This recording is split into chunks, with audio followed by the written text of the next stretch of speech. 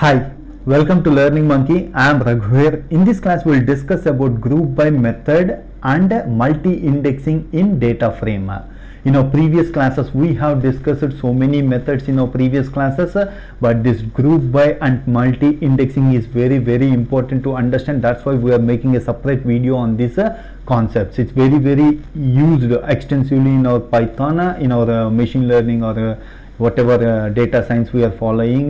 So this you should understand it better. Please follow our playlist from the beginning so that you will have a better understanding of the complete Python for data science. The link for the playlist is provided in the description below. Coming to today's class, in our last class we discussed about a data set, sample superstore data set. We are using the data set here. So if you don't watch what the data set is, please watch that video and come back here. So in the data set, we are having, this is the data set. We are reading the data set using a function called read_excel. So how to, previously we used .csv files. Here we are using a read_excel, but that's why we are using this function read_excel, because it is an Excel file. And in that we are using the sheet name is equal to orders. In the Excel file, we are having 3 sheets. So the first sheet is orders. We are using that sheet. So the data is read into this data here into this and converted into a data frame, and data frame is assigned to a reference variable. df is taking that reference. So this is our data set. We are displaying df.headof, means it is going to display head of method which we discussed previously. It is by default it is going to display the top 5 lines. So this is our data set. In this data set here in this we already know what this data set is in our previous classes. So let me tell you one thing. Region, in our previous class when we discussed about the region, where this entire United States is divided into 4 parts: central, south, east and west. So we use this concept in order to understand, we use this column in order to understand the group by function. Group by method. Coming to the group by method, so temp is equal to pd dot data frame of. So we whatever this is returning, this is converted into data frame. That is the reason why we used this pd dot data frame of. Inside that we are using df. Df is our data frame. On the data frame we are calling the method group by method. Group by based on region. So how many regions are available in the region column? 4 regions are available. What's those? Central, east, west and south. So it is going to group all the records into 4 different groups. That is what group by function will do. All the central comes under one group, all the east comes under one group, all the west comes under one group, all the south comes under other group. That is how it is going to do.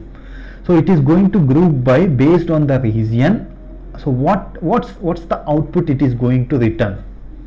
So you have to understand that. Why we are showing it is, let's check a group by function. This is our group by function documentation. So this group by documentation, it is going to return the data frame group by object. So this is the object it is going to return. So why we are showing this? Explaining all these classes is not possible, but you have to get used to this type of exploration of our documentation. So that will help you in improving your coding skills in data science. Explaining everything is not possible, so that's why you take a look at this. So data frame group by object. What are the methods available in this data frame group by? Take a look at this. In this data frame group by, we are having one of the method is all. The same meaning which we discussed in our previous classes. All method on the data frame. The same meaning here applicable to data frame group by object also. So these are the list of, this is how we have to explore the documentations whenever required. So remembering all these classes and methods is not possible. Whenever you are doing whenever it's required, according to your requirement, you have to search the documentation, which classes are possible, which methods are required, which all those things we have to search in the documentation, and we have to apply those methods. That is how we have to do that. So you have to understand that how to search you have to get used to that. That's why we are showing this how to search the documentation. Okay, coming to the coming to this, so df.groupby of region is going to return a data frame group by object. On that object we are going to select the sales column. Okay, so whenever you select a column, it is going to return a series object. On that object we are applying the aggregate of sum. So AGG function, we are applying the AGG function. We discussed in our previous class, AGG function. We can give the inbuilt methods or whatever user defined methods also. So the data is sent to that method, whatever it's written, that is taken as the output. That's how we use the AGG method. So we are calculating the sum means summation of the sales based on the region. So the output will be like this. So whatever the output it's came here in this with this code, line of code, it is converted into data frame, pd.data frame. That's why we have mentioned pd.data frame of so whenever we display the temp, this is the output it is showing. So what it is going to show you. So central region is taken as the index, east, south, west is taken as index. So central is having 501239. Total summation of all the sales is summation. That is what we have done. AGG of sum. It is going to sum. East 670. This is what the sale, total sale, summation of all the sales. This is how we use the group by function. Once this new data frame has been obtained, we can use the data frame methods temp.loc of central. It is going to give this sales. Temp.loc of east. East means it will get the value. We can use the slicing, all those things which we discussed in our previous classes. Coming to the next one, multi-indexing. This is very, very important to understand. Multi-indexing is so we use the group by function. In our previous example, we used group by function only on single column. If you use the group by function on multiple columns, what happens? That is the point you have to understand. We are using that group by function on the region and category in our data set. You know what this data set is. Region is south, east, west and central. Category comes under furniture, office supplies and one more category is there, technology. That is what we discussed in our previous class. We had to look at that data set. How many categories we are having? 3 types of categories. We are applying group by on these 2 categories. Means 2 columns we are applying. So what happens? How it is going to output? And we are taking the sales and aggregating the sum. So what's the output you got here? Here it is creating multi-index on the central. In the central we are having furniture, office supplies and technology. So these 2 is considered as the index. On that we have displayed the sales. Means central, furniture, summation of all the sales based on furniture. Office supplies, summation of all the office supplies. Next one, this is how it is divided. This is multi-indexing. We use the concept of group by and multi-indexing very much. Not only here, in any data related concept we need this. Okay, coming to now how to access the data based on multi-indexing. That is also we have to understand. So this is, we are displaying see, print temp1.index. temp1, now temp1 is a data frame object. See, we converted this into data frame. Temp1 is a data frame object. Now we can access this data frame object. So whenever you display the index, means it is showing the index values. So this is the list of indexes we have. Central, furniture, central, office supplies, central, technology, east, furniture, east, office supplies, east, technology, like that, south, west. Now how to access the data on the multiple indexes? That is the point we have to understand. We are using the method called access method. Print temp1.access. We are accessing only central. When you mention only central, in the category we are having furniture, office supplies and technology. So this is the output which we got.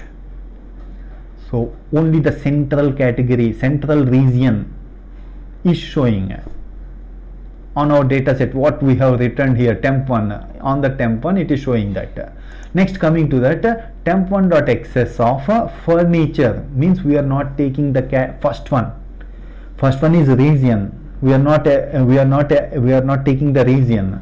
So based on the furniture second index, so assume that not for understanding purpose we are showing this, assume that this is a first index, this is secondary index, second index. Assume for understanding purpose we are showing that. So assume that this is second index. We are mentioning only on the second index. That's why we have shown here level is equal to category. Second index value is category. That's why we are showing category. So take only furniture values from the region. Take the central furniture, east furniture, south furniture, west furniture. This is how it is going to access the data from the multi-index values. So no need of using this access method. We can use directly LOC, which we are used to in our previous classes. LOC of central comma column means take all the columns. You can mention your own columns, whatever the columns needed to display, that we can mention. We will show the examples. So we are taking the central. This is the output: furniture, office supplies and technology. If you want to take both central and furniture, you can mention LOC of in the tuple you mentioned that central comma furniture. It is going to take only central furniture sales.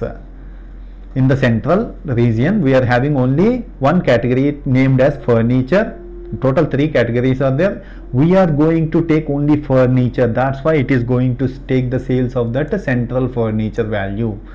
We mention column name also here, like this. We instead of this we can mention this column name sales. It is going to display only sales. LOC of. Next one is temp1.loc of C. We are showing here central furniture, east office supplies, both. That's why we have written in a list tuple of list of tuples. So central furniture, the output it is showing central furniture and east office supplies. And we can apply the concept of slicing also. Central furniture to east office supplies. So take a look at this data set. Now you will have to understand central furniture, central office supplies, central technology, east of furniture, east office supplies. Up to here slice. That is the meaning of what we have done below. So central furniture to east office supplies. We are using the concept of slicing. That's why we have mentioned the column here. Now coming to that, one more way we can access the data: temp1.loc of slice of central comma east. So central to east. So we are slicing only on single region, single column on the region column. So slice of central comma east. If you want to slice on both the columns, then how to do it? Print temp1.loc of slice of central comma east, slice of furniture comma office supplies. So it is going to take a central. In this it is going to take furniture office supplies, furniture office supplies. That is how it is going to work. Now coming to the next ones, if you don't want to take the first category, means first column, what's our column? Region column. So slice of none, slice of furniture. It is going to take only furniture. This is how we can access the data on multiple index. There are so many ways. We are explaining only few of them. That's enough for our understanding. Hope you understand the concept. If you have any questions regarding the concept, please post your questions in the comment section below. Thanks for watching. If you haven't subscribed to our channel, please subscribe to our channel and press bell icon for the latest updates. Thank you.